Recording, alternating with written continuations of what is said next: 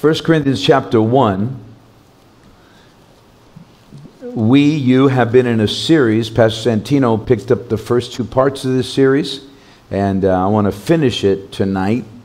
And the series is called God Chose You. Amen. Look at somebody and just tell them God chose you. All right, now put your hand on your chest and just say God chose me. Amen. All right, let's go to verse 26. Say amen if you have it. Brothers, think of what you were when you were called. Not many of you were wise by human standards. Not many were influential. Not many were of noble birth.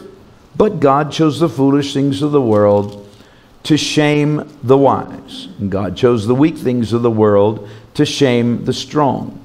He chose the lowly things of this world and the despised things and the things that are not, to nullify or literally to destroy the things that are, so that no one may boast before him. It is because of him, everybody say it's because of him, that you are in Christ Jesus. Just say that with me. It is because of God that I'm in Christ Jesus. It is because of him that you are in Christ Jesus, who has become for us wisdom from God. That is our righteousness, holiness, and redemption. Therefore, verse 31, or so then, therefore, or literally, this is our reason to boast. Watch. As it is written, or as it is recorded, let him who boasts, or who brags, boast or take pride in the Lord. Hallelujah. God, we thank you for your word. Cause it to do exactly what you've intended for it to do, to serve its purpose as we serve your purpose by your Spirit. For your glory in Jesus' name. And everybody said amen. Amen. All right. All right. We're going to wrap this thing up that we've been in. Say, God chose me. Look at somebody one more time. Just tell them God chose you. All right. The Bible is clear. If you read the book of Corinthians, they had a lot of trouble. How many of you know the church in Corinth, if you've read anything about them, they were not perfect in any way, shape, or form. They had some mess going on in that church on many levels. There was immorality in the church operating. There was confusion. They were abusing the gifts of the Spirit. They were abusing the Lord's Supper. It was just a real mess. And Paul had a lot of straightening out to do. So the Corinthian Christians were living proof that salvation does not depend on anything but a true knowledge of God in Christ Jesus. Paul said, you need to understand that salvation, your redemption, your holiness, your righteousness, your justification, all of those things that God does, doesn't depend on you. They were well aware of the fact, based on what Paul was telling them and teaching them, that they could not manufacture their own deliverance. I just want you to lift your hand with me and say, I cannot deliver myself. Look at your neighbor and tell him, you can't deliver me. You might be a nice person, but you can't deliver me. No, he made it clear that the redeemed, or those who have been purchased, who have been bought, are given salvation by divine wisdom rather than their own. There's nothing you can do. There's nothing you can think of. There's no program. There's no mechanism that you can organize. Nothing you can develop. There is no wisdom that you can draw from in any way, shape, or form that will cause you to be saved. Only divine wisdom is the source of your salvation. I say this a lot, that the gospel, the good news, is divine wisdom. Because the gospel didn't come from you. The good news didn't come from you. You didn't write it. You didn't create it. You didn't script it out. You didn't have a good idea and say, you know what? I got this great idea called the gospel. No, it comes from God. Matter of fact, there is no gospel aside from the gospel that comes from God. That's right. That's right. It is impossible to have gospel without God. It is impossible to have gospel without Jesus being the center of the gospel. Because the gospel means good news. The term the gospel means, it's the Greek word euangelion. I'll spell it for you. E-U-A-N-G-E-L-I-O-N. I'll spell it again. I'm tired. A-N-G-E-L-I-O-N. Euangelion. The gospel. It's where we get the word evangel or evangelistic. The euangelion. The source of truth. The source of life. The source of eternal life. All of it comes from God. And so Paul makes it clear. He tells them very, very clearly that the gospel does not depend on them. It comes from God. There, therefore, is what? There's no room. Paul makes it clear in these verses. There's no room for man to boast. None. There's nothing that any of us can do and say, well, you know what? I got here by my own wit, by my own will, my own whim. I pulled myself up spiritually by my own bootstraps. You know, I achieved. There is not one person in the world who has ever saved themselves. I don't care how holy you think you are or how holy you think somebody else is. There is no one who has ever been able to save themselves. You cannot deliver yourself. You cannot save yourself. You read this Bible 1,000 times. You can't save yourself because you read it. Are you hearing me tonight? There's only one source of our salvation, and it is the gospel of God in Christ Jesus. So there's no room for any man to boast. Instead of boasting, redeemed people must realize that salvation is all from God's grace. Grace is the ultimate source of salvation. Where does my salvation come from?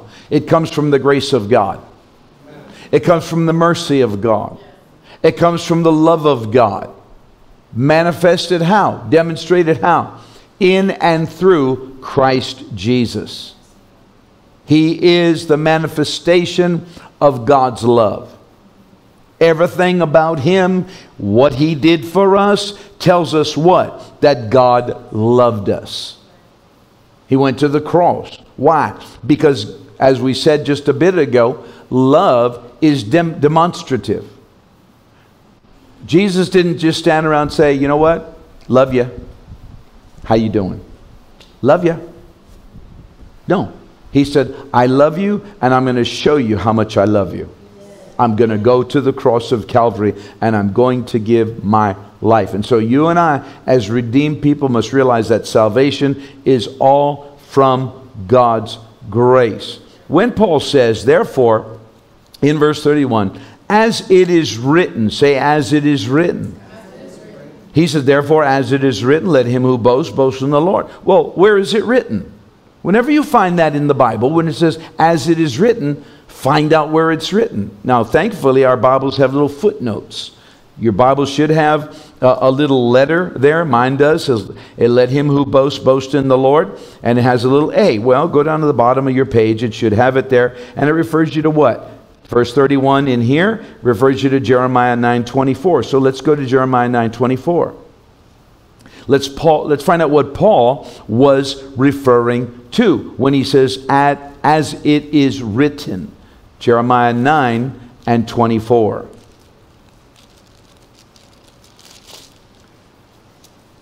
Jeremiah 9:24 says this, but let him who boasts, boast about this.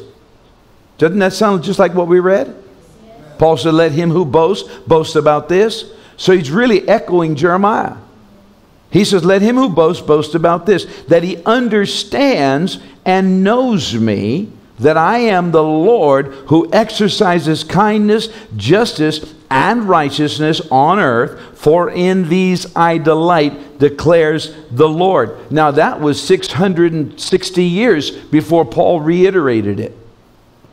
But it took Jesus to come and demonstrate what Jeremiah was prophesying.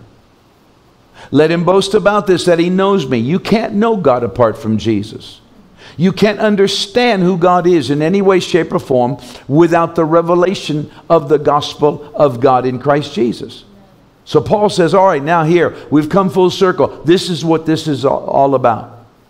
Our boasting is going to be in one thing and one thing alone, the gospel of God in Christ Jesus our Lord. Somebody say amen. Amen.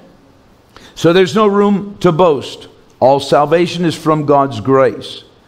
The message of the cross, because Paul talks about this thing being foolish. He uses the foolish thing to confound or to shame the wise, the weak thing to shame the strong. Well, what's foolish? The cross is foolish. Think about it. I got this plan. I'm going to send my son, and he's going to hang on a cross, and then the whole world's going to be saved. You know, if I was going to come up with a plan, I think I'd try and come up with something else. It's ludicrous. Why? Because in the natural realm, you know, the victor should come forth on a great white horse and come with a massive army and slaughter all of the enemies and enact salvation and restore everything. And that's what the Jews were expecting from the Messiah. But no, God says, no, no, no. I'm going to take my son and I'm going to hang him on the cross. And the Bible says in Deuteronomy that cursed is anyone who hangs on a tree. So Jesus was cursed for you and for me. And the whole means of salvation was wrought on the cross of Calvary. Why? Because when Jesus hung on the cross of Calvary, what happened? All of your sin, all of my sin, all of the shame of the world was put on Christ. That's kind of in man's eyes, in man's understanding, in man's assessment. Man says, that's foolish. That's not a good plan. And God says, my ways are higher than your ways. My thoughts are higher than your thoughts. You couldn't come up with this to save your life. And guess what? We can't.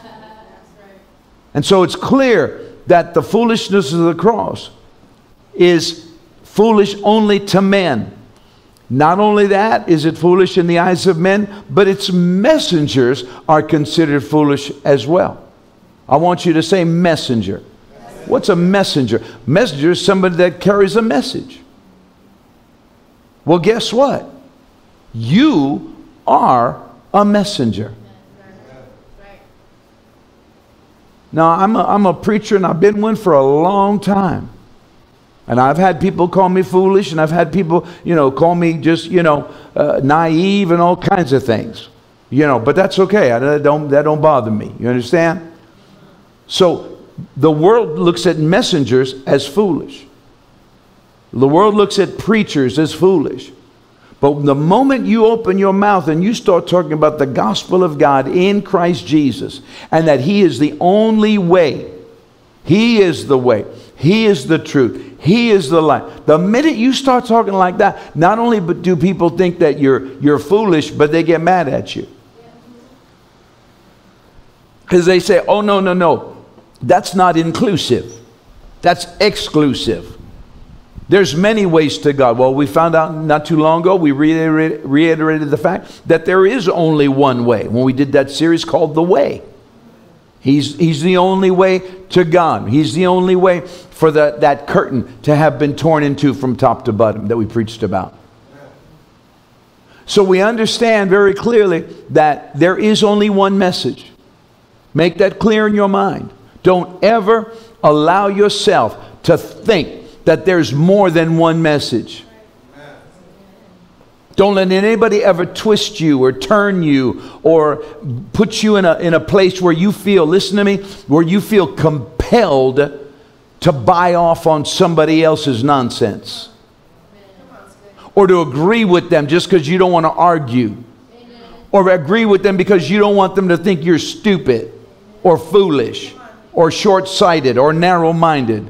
No, you stand for what you believe. You stand for what you know is right. You stand as the redeemed of the Lord, and you say, no, my Bible says. My Bible says. And I say, because God said, that there is only one gospel. There's no such thing called the gospel of Buddha. There's no such thing called the gospel of Krishna. There's no such thing called the gospel of Muhammad. There is no such thing. Why? Because you cannot have gospel without God. You cannot have gospel without Jesus. You can't have good news without Jesus the Christ, the Son of the living God. There is no gospel aside from the gospel of Christ. God has arranged it then so that our salvation, anybody saved in here? Amen. Come on, if you're saved, say hallelujah. Hallelujah. God has arranged it so that our salvation promotes a glorification of the God who saved us. Your salvation doesn't glorify you. You might have a glorious testimony. I do. I have an amazing testimony. But so do you. Okay, some of you believe it. I said, but so do you. But it's designed in such a way where it cannot in any way, shape, or form glorify you. The only time that a testimony is going to be able to, quote, glorify, if you will, to use that term very, very figuratively and very loosely, is during the tribulation, when the tribulation saints will have to achieve their salvation by believing that Jesus is the Messiah. The Jew will have to say, He is the Messiah, and they'll be killed for it. That's why it says they overcome by their testimony and by the blood of the Lamb. They'll be martyred. That's why that verse has nothing to do with you or me. No, your salvation, your testimony doesn't glorify you. It can't. It only glorifies one thing and one source and one person. It glorifies God. God gets all the glory for your testimony. God said, I'm going to fix it in such a way that you cannot get not even 1 ounce, not 1 iota, not 1 drop of glory for this thing. Because everything that happened in you, I did. Everything that happened to pull you out of hell and bring you into heaven, I did it. You cannot take any credit for your salvation. You cannot even take credit for having a revelation of the awareness of the fact that you needed to be saved. When I knew I needed to be saved and cried out for salvation, it was because God revealed to me what I was.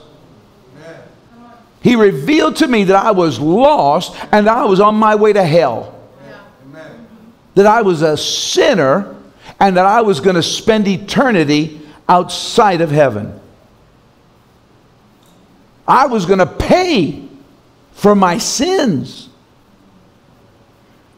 Man, when I saw that, I was like, oh God, save me. Everything I'd done up to that point in my life was all about me. But when I hit that definitive moment, there was nothing I could do that would glorify myself. It was all God. Amen. And so God has arranged it in such a way that our own salvation promotes the glory of God who saved us, rather than pride in our own efforts, which we know could have never delivered us. How many of you know, as good as you tried to be a good Baptist or a good Catholic, or you tried to be a good whatever you tried to be, how many of you know that couldn't save you? How many of you know that religion cannot save you? You can be a good Pentecostal and not be saved. Hello, somebody. I know a lot of them. I was one. Didn't save me. No, there's only one thing that saves you. It's Jesus Christ and the finished work on the cross of Calvary. So you and I need to understand very, very clearly make it very, very clear. No ifs, ands, or buts about it. That we cannot boast in anything other than God, because we could have never delivered ourselves. Now, let me just ask that question one more time. Anybody ever tried to be so good that you thought you might be saved because you're a good guy, a good gal? You found that it doesn't work. We can only boast in God. We have no strength. We have no righteousness of which to boast. If I thought I was strong enough to deliver myself, I found out I wasn't. If I thought that my own righteous acts, my good works, or trying to be a good guy, or try to do good things, if I thought that those things could save me, I found out that they couldn't. Because those things are nothing. They're immaterial. They run out. They're good once after you're saved. It's good to do good works after you're saved. And we're supposed to. Hello, somebody. I said, hello, somebody. We're supposed to. But those things cannot save you. And so we understand clearly, though, then that we can only boast in God. There's nothing of ourselves in which we can boast. We can only boast. Paul says it in verse 31. Therefore, as it is written, let him who boasts, boast in the Lord. We can only boast in the one who is full of goodness and mercy. Why? Because you and I are not full of goodness and mercy in ourselves.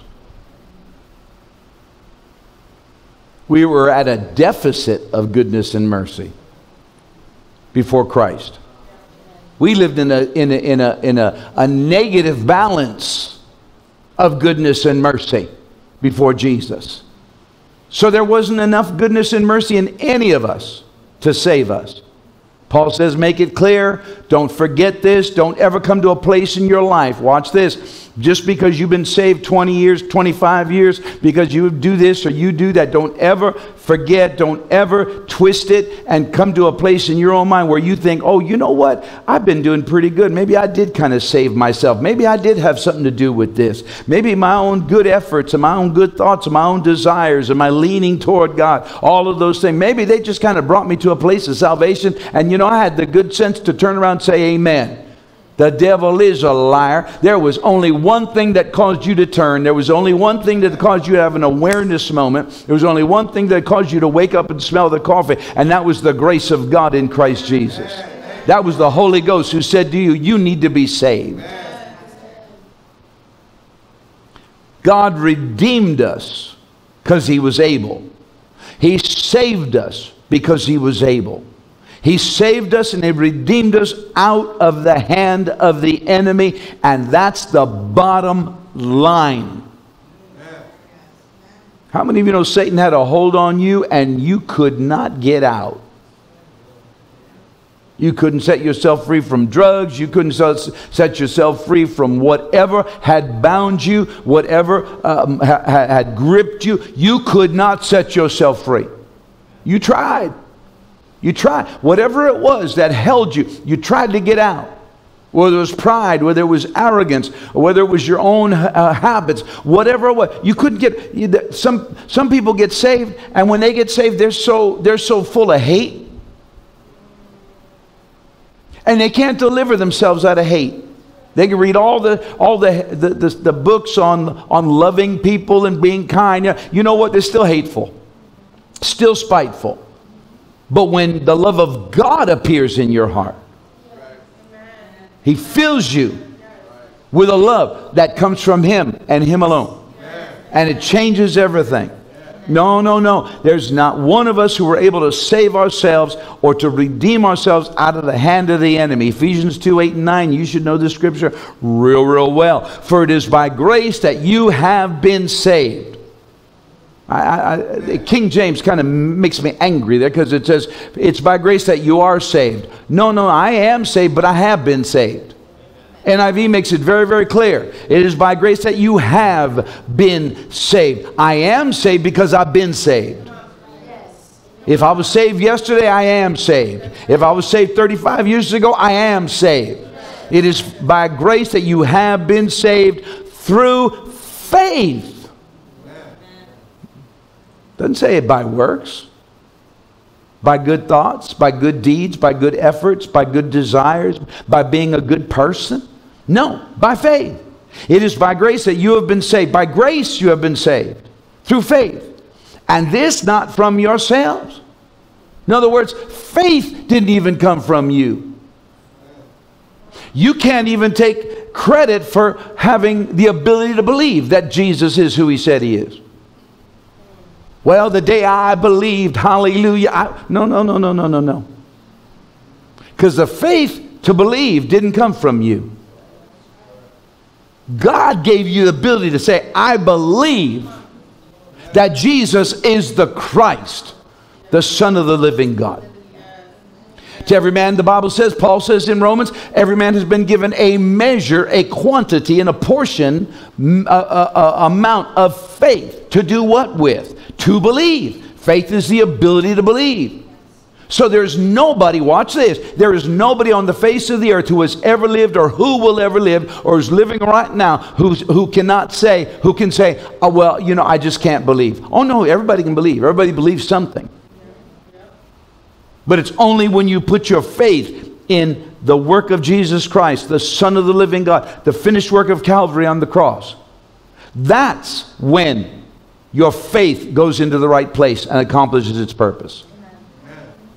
For it is by grace you've been saved through faith, and it's not from yourselves. What? It is the gift.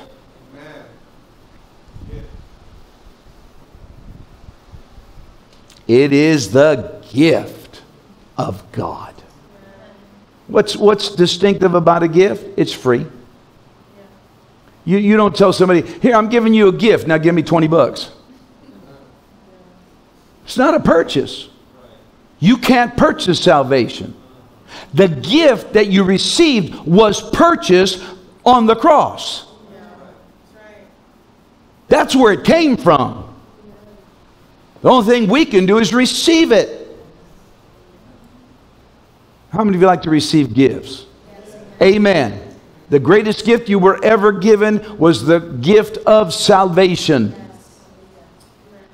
It is the gift of God, watch this, not of works, not of your effort, not of your labor, not of your good intentions, not of your desire to be a good guy, not of all the good things you might do, be a philanthropist or trying to do good charity for whatever, not of works. What? So that no one can boast. It is from God that we are. Who you are right now as a saved person comes from God. Everybody say, I'm from God. My salvation is from God. My status is from God. It is from God that you are who you are, that we have spiritual life. Because once before, we were spiritually, watch this, we were spiritually among the things which are not. Oh God. We are, but we weren't. We weren't, but we are. At one point we weren't saved. At one point we were not redeemed. At one point we were not justified. We were not sanctified. But God in Christ Jesus saved us and justified us and cleansed us and redeemed us and glorified us. So that now we are the thing we were not. That's really what it means. It's talking about when Paul says about Abraham, he says, and God calls those things which are not as though they were. So God had already planned your salvation. You didn't even plan your salvation. The day you came to church, the day you decided to accept Christ, or however your salvation experience took place, it wasn't because you thought you had a good idea. God gave you that idea. Well, you know what? I just had the good sense to go to church. No, you had the Holy Spirit calling you. Hey, get to the house of God. That's right. That's right. I'll never forget mine. I'll never forget it. Never. My mother thought she was, you know, the host of Let's Make a Deal. You know? If you go this one time, I'll never ask you to go again. And I said, I can do that. Get her off my back. She's been on my back for 7 years. I can do that. Well, guess what? It wasn't even my mother's good idea. She probably got a revelation when she went to heaven about that one. No, it was God who told her, tell him, if he goes once, you'll never ask him to go again. My God, that's good. So that we are what we were not, but God called us as though we were, so that we would be. God didn't choose people whose only interest is in this world to publish the gospel of grace. No, God chose you. God chose people who would experience the power of the cross. God chose people who would experience and know the grace and the mercy of God to do what? And to be what? To be messengers of the cross of Christ Jesus. This whole series has been God chose you. Well, tonight, know for a certainty, beyond a shadow of a doubt, you have been chosen by God. You've been grafted into Christ Jesus. You believe that He's our only righteousness, that He is the one and the only ground of our justification, our right standing with and in God. You know and I know that He has delivered us from evil and that He's given us eternal life. And we've been chosen. Everybody say, I'm chosen. Grab somebody, just tell them you're chosen. You and I have been chosen to know, watch this, the privilege of boasting in Christ. I want you to exercise your privilege tomorrow.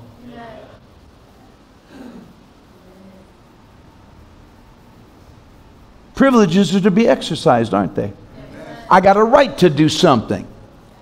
I have the right to exercise my privilege. You're a free person. You go where you want. You're privileged to do this. You're privileged to do that. And you exercise it freely. And no one can stop you because you're free to do that. Well, guess what? You have a privilege of being able to share the gospel of Christ with somebody tomorrow. Will you exercise your privilege? You have a privilege of boasting in Christ. Not about yourself. Not about you. It's all about Him. Stand to your feet. God, thank you for choosing us. Thank you for choosing us to not only to know you, but being able to boast about you. And so cause us, I pray. Enable us, I pray. Remind us, I pray. Quicken us, I pray, to exercise our privilege of boasting about you, because it is only in you that we have any right to boast. And it is you who receives all of the glory and all of the honor and all of the praise. Bless your people, I pray tonight in Jesus' name. Amen. And amen.